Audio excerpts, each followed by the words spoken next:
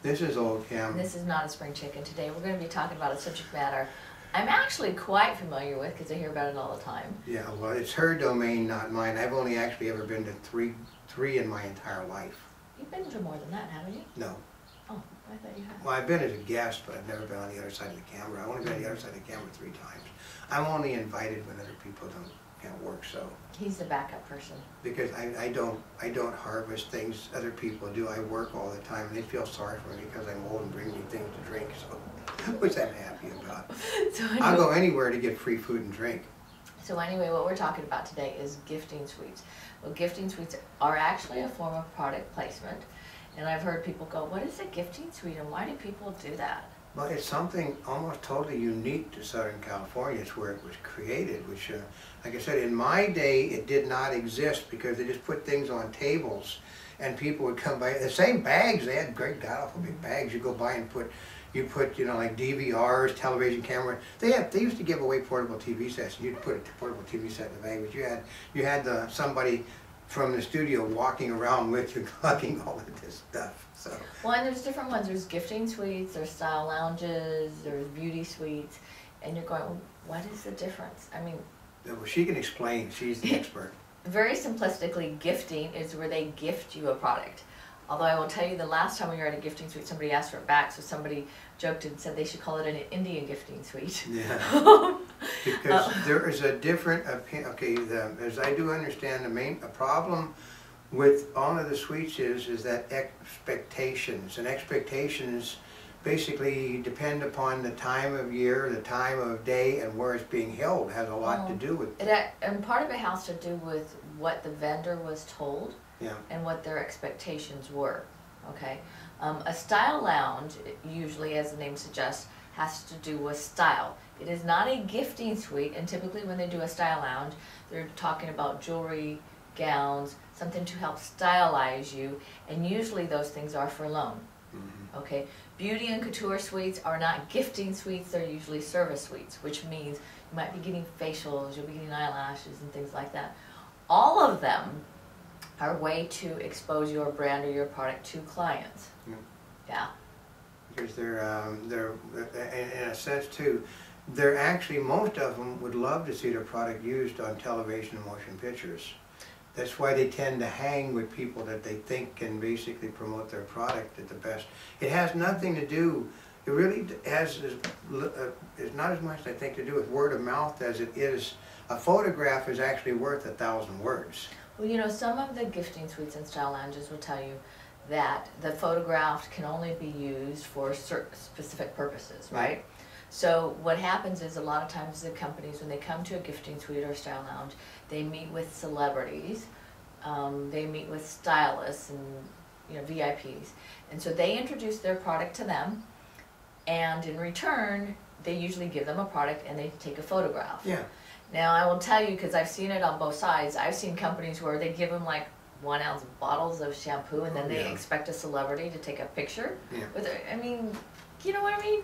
The celebrities get paid for endorsements, right? There is some value, otherwise you wouldn't be paying all that money to get there. What I have seen, which is, well, I've seen the good side of things. I've seen people that have never been to the suites before and are totally wound up about everything.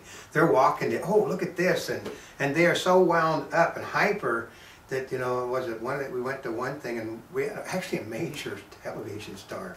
Has starred for 7 years in a series. I've never been to one of these things before, and he's got hands full of stuff, and it's actually really exciting. People are usually in a really good mood at gifting suites. Yeah, but the first time they've been there, I mean, I'm like, we actually like what? They gave me things. We were at one suite where I sat there, spent a lot of time over in the lunch area, talking to a guy who had an Oscar. The movie was in, won 4 Oscars this year. God. Said they didn't exist when I was here the first time in Hollywood. Yeah, you saw the wide-eyed, bushy-tailed. Oh, I mean, he was all this. He was just, you know, like hyper about. He said, "I got this over here." You know, I went there and I did. You know, I didn't realize that you could do this. You know, so they get the first timers are just totally. It's total amazement. Yeah. Yeah. And then okay, and then as I understand what I see. the suites are also almost always aimed at a different audience. Each suite is aimed somewhere else, you know. Yeah, for example, I mean, first of all, how do you know if a suite is good or right fit for you? And you talked about aimed at a different audience. For example, if it's a gifting suite aimed or honoring the Academy Awards, you will tend to have more film people there. If it's honoring, let's say, the Kids' Choice Awards, it's going to be focused more on kids. Oh yeah, little girls wearing skirts that are way too short for them, wearing heels and trying to look older. I saw that the other day. I thought it was cute. Everybody, okay, I can guarantee you when I was that age and I had to put a tuxedo on, I really did not like people. Oh, he's so cute, isn't he adorable? So they didn't like that either. I happen to be very grown up. That's what one of the girls said. He was like about 9 or 10 years old, wearing an outfit that was right above her butt and high heels, walking around, looking like she was a little girl. So, but she was having a good time because she'd never been. We also seen. And another one, a couple of teenagers basically that had never done it either and got away from their handler.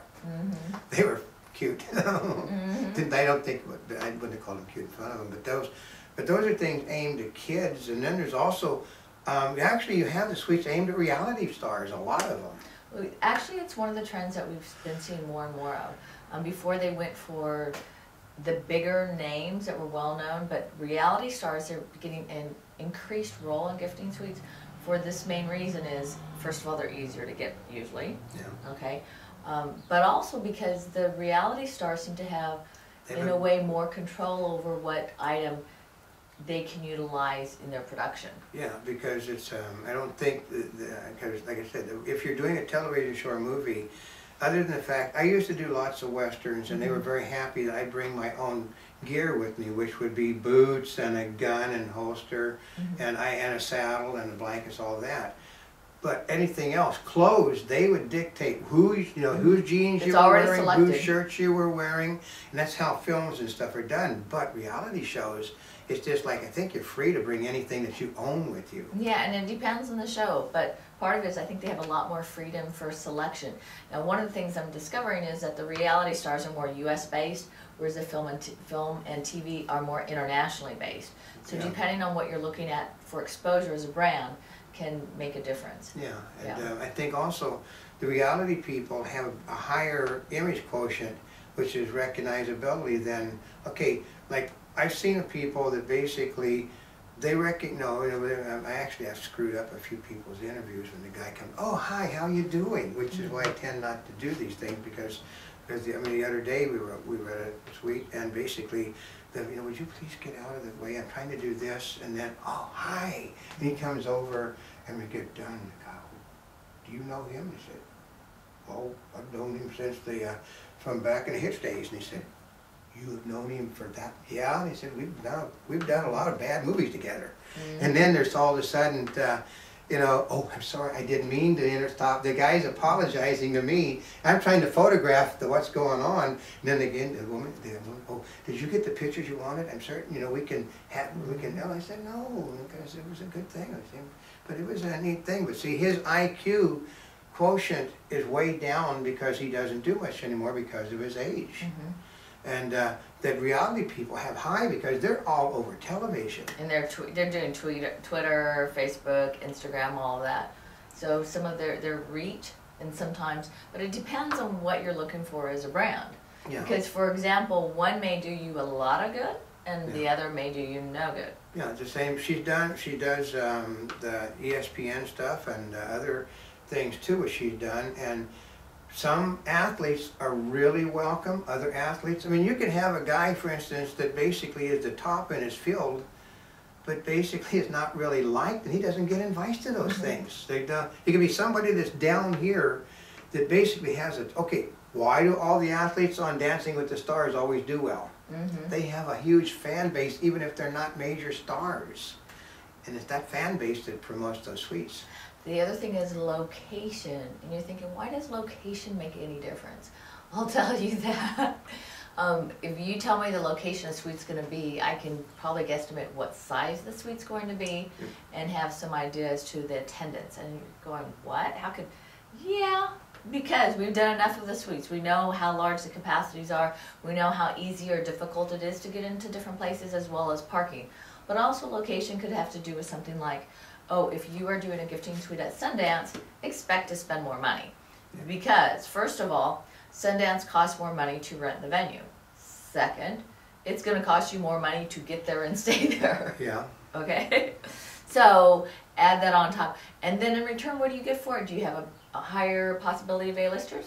Yeah. Yeah, that's it goes. Doesn't mean you're going to. No, but but you could. Basically it's more of, it's not like throwing a dartboard and hope that somebody's gonna, you know, you're gonna hit somebody. It's just, there's a lot of people that come.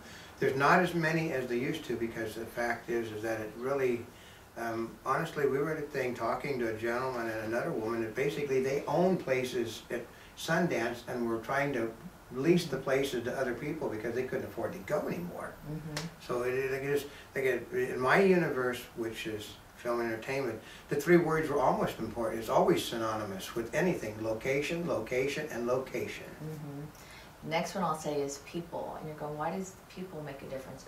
You know, it's always the people that you work with. What has their history been? What is their background? Do they focus mainly on a mix of having media as well as talent there? Is it somewhere where they've got an agreement where only one, you know, maybe they only work and they have no cameras, they have no video, so basically the people go to the suite, but as far as exposure, your brand's getting virtually no exposure, right? So that's something to think about. The other things is a lot of times the gifting suites are go, and it sounds really good. Okay, we've got People Magazine, we've got Us Magazine, we've got ET coming here. And that sounds really great. But I will tell you, what does it mean in operation? Okay, it means People Magazine is coming there specifically to look for people. Mm-hmm. They're usually looking for the celebrities, right? To ask them a few questions. Does that mean they'll talk at all about your product? Not likely. Not likely. It's not likely you're ever going to get your product mentioned on a lot of the major things, because it's the person. If the person happens to be holding the product or something, they might actually talk about it, but they actually have to have it in their hands when the guy's doing the interview, or the woman. Well, the other part is because we do so many interviews, I've noticed that with celebrities, that a lot of times they will not mention the brand. Even when you ask them specifically, the younger celebrities might mention it. The ones that have been older will say, unless they really love it, like it's a gown designer, they'll say, oh yeah, I got some cool glasses. Oh yeah, I mean, I noticed that the other day, because they had, one of the celebrities was there, I'm standing there, and we'd been talking, and they wanted to do an interview. I actually got interviewed because I used to be a celebrity. Really am not. But the guy, you know, he said, oh, they're gonna, he said, will you hold my bag and my, because he had a bottle of alcohol with him, you hold my bag and this while I do it? And I sat there and you know, put the bottle behind my back and hold the bag over my shoulder. And because he did not want to be seen with a bottle of alcohol on him. Mm-hmm. So basically, they got a nice interview from him about what he thought about the suite. He didn't mention any products names and what he was doing. Mm-hmm. But so an event that he was a negative thing for the interview, because he only talked about, you know, well, I enjoyed being here, the service was nice. He didn't name the suite either. Mm-hmm. Never named it once. Never named a sponsor, never named the suite.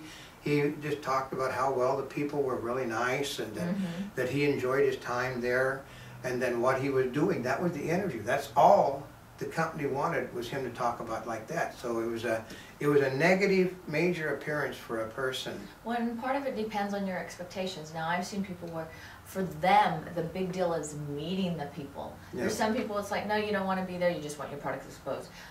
And a lot of times, if you're there, you're giving them something, they will take a photograph with whatever, with your product, and you can meet them.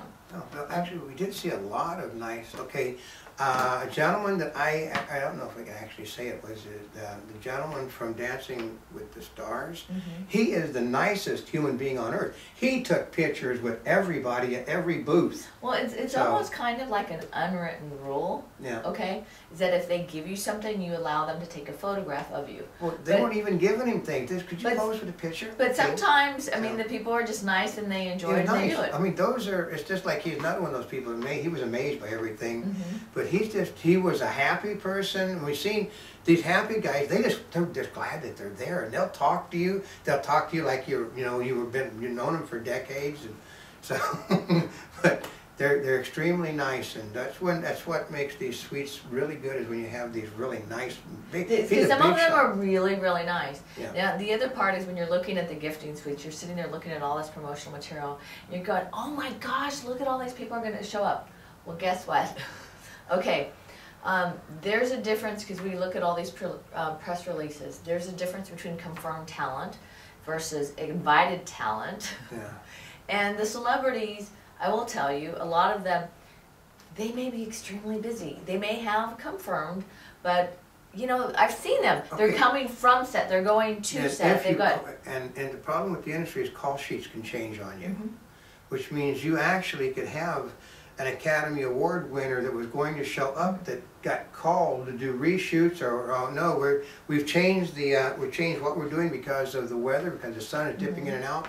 So we need you here, which means if he's here, he can't be there. So the problem is they cannot. They can't guarantee it. That's right. So I mean, there is virtually no way to guarantee it. So part of it is, if you're kind of disappointed because all those people didn't show up, it's like, you know, and you're like, well, we paid all this money.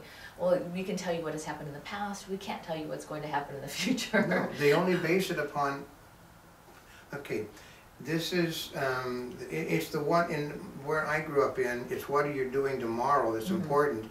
With these suites, it's what you did yesterday that's important for the suites, because that's all they have to go by, is how good they were yesterday. And the company provides a venue where you have a place to introduce your product. And we have seen more products that are on the shelf today, because I keep saying people, which can give me trouble. Actually, stars are used as guinea pigs for the product. If the star likes the product, the star will self-promote the product, and it could end up in a store. We have seen that. We've seen that. With beauty products, food products, simple things, you know, end up in big, a lot, because of what they've done in a gifting suite. So it is, in a sense, you place the product with the performer, if he likes it, they'll promote it. They'll promote it. talk about it. So. And the other part is the mix. The gifting suites skew female versus male. And one of the reasons they skew female is typically the people that are putting them together are female. Yeah. And females get products they like. I know. I mean, there's very little male products that any. But there are some male products, right? And part of it is if you have a product that's more skewed towards male, that doesn't mean don't be afraid to do it, because see, part of it is the gifting suites need products that more males are attracted to, and gives them something to be excited about. We can tell them, an Indy racer, basically, really nice guy, we've talked to him because we've seen him, she's seen him at Suites, and he said, yeah, I'm still using those products that my girlfriend got me, now as his wife, of course. You know, she'd get, okay, a lot of the hair stuff is unisex, and he basically is sort of well known for his do. He uses his girlfriend's hair products all the time. He's very happy about it. But I mean, I've seen some great partnerships result from gifting suites where brands work with celebrities that love the products, where the brands are brought into television shows, not just independent films or reality series, but television shows, because they love the product so much. And the product is sometimes also, suite is the first stop before they go to home shopping. And they're sort of like, you know, and once again, back to my guinea pig approach, they're basically testing out their product before they take it to home shopping. When we ran into that a couple of weeks ago, God, a lot of those people were there. We're heading to eat a different one. That we're very proud. We're going to be on this next week with this product. Well, it's a great way to introduce a product. Because part of it is, it's like a launch party in a way. You introduce it to all these people that, now a lot of it is, remember, celebrities have Twitter accounts. They have Facebook accounts. They have these, you know, this huge following. So part of it, it's a way to get your product to have somebody talk about it, help generate some interest right before your launch. So hopefully we're going to be able to expand more upon these topics tomorrow. We've already done product placement in films and TV. We've done a second form of product placement, which is gifting suites, and tomorrow we'll expand on things again. So basically we're going to cover the whole universe of product placement this week.